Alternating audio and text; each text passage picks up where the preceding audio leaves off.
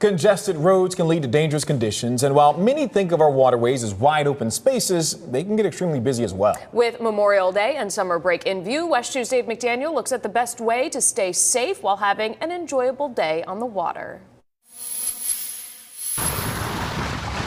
We hopped on board with State Fish and Wildlife as they patrolled the Intracoastal Waterway near Ponce Inlet.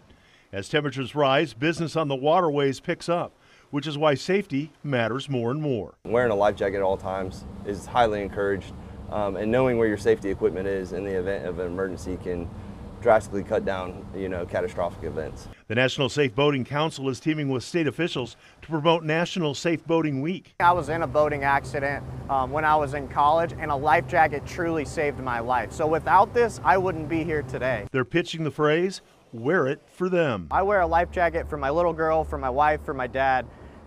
Your decisions on the water don't just impact you, they impact other people. 59 people died last year in boating incidents statewide, many of those drownings, where life jackets would have made a difference. Just like a pilot will file a flight plan, you are encouraged to file a float plan. Tell someone where you're going and when you intend to be back, just in case. Simply just giving somebody where you're going, what time you anticipate coming back, then if there was an accident, we could get to you a lot sooner. And make sure the person at the controls isn't drinking, keeping in mind that alcohol makes you dehydrated on very hot days.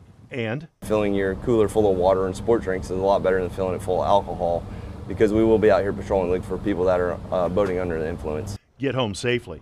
In Volusia County, Dave McDaniel, West 2 News.